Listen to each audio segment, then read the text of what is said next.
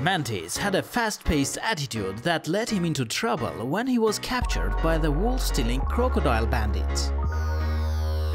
Lee was first seen in one of Poe's nightmares, where he and his wife told Poe how they replaced him with a radish that was better at kung fu than he was. Oogway eventually admitted Shifu, who had departed from his family to commit himself entirely to the training and duties of kung fu at the Jade Palace. Cuckoo and his siblings are named after the world's only surviving set of panda triplets.